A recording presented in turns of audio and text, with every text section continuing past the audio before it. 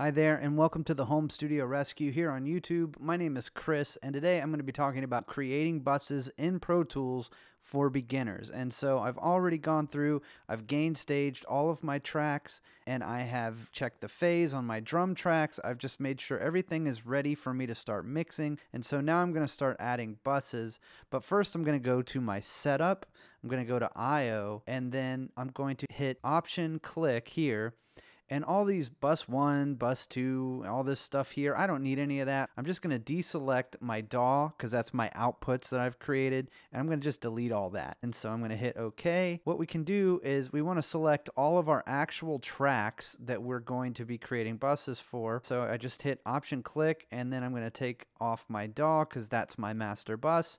And I'm going to go Shift Option, and I'm going to click on the first track and DAW, and I'm going to hit Create New Track. And so as you can see, this is a stereo track. It's an auxiliary input or a bus. And then I'm going to go Mix Bus. And I'm just going to hit Enter, and that's going to create it. And it went at the end of my session. I'm going to bring it back over here. And so that's my mix bus. I'm then going to go Shift Command N, and I'm going to make a stereo master fader, and I'm just going to call that Mix VCA. And then I'm just going to double click these, click right below the name, and I'm going to change the color to blue. And then I'm going to go back to setup, back to I/O, and I'm going to go to my default output bus, and instead of DAW, I'm going to change it to stereo, and I'm going to go mix bus. And then I'm going to do that too for mono as well, because I'm going to create some mono buses, and I'm going to just hit mix bus. So now whenever I create a bus, the default output is going to be my mix bus. We want to send all of our tracks through our mix bus because I'm going to be putting compressors, maybe some EQ, maybe some tape saturation.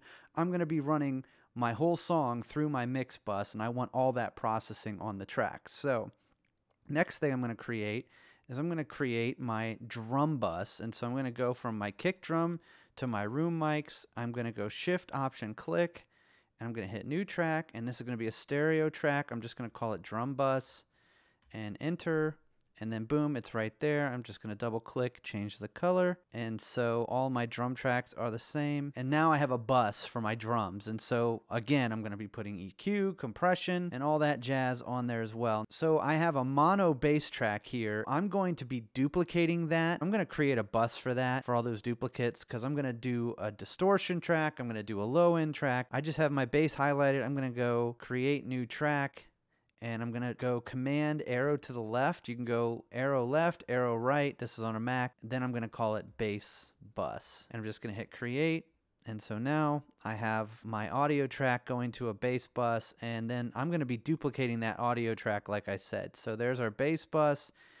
And then from there, these are all guitars here. I'm going to highlight all of my guitars, and I'm going to go Shift Option click. I'm going to go New Track. And I'm going to change this back to stereo because I want this to be a stereo guitar bus. It's just going to be called EGT bus. And I'll just make that green.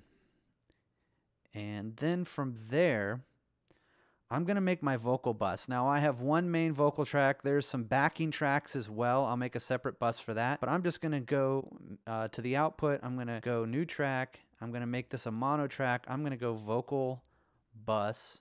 Hit Enter, just make these the same color. And then from there, I'm going to go from my sends. Now these are buses as well. This is where I'm going to create another bus. I'm going to create a vocal crush bus because I'm going to send that to a bus and compress the snot out of my vocals. So, and then I'm going to blend it in. That's parallel compression, and that's what I'm doing. And I'm going to make that pre-fader where if I turn this vocal track up or down, it won't affect the volume sending to my bus or sending to my vocal crush bus. I want that to stay the same.